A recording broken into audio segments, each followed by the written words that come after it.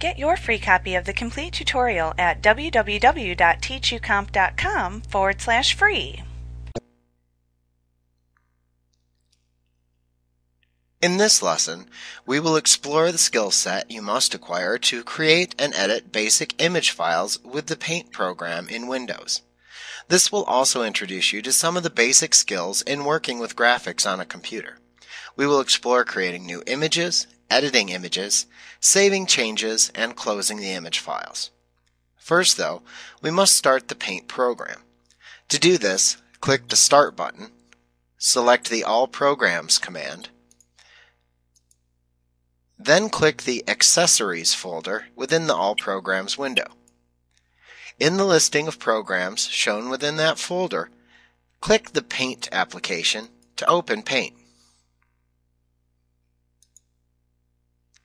Now once you open Paint, you can begin creating a new image.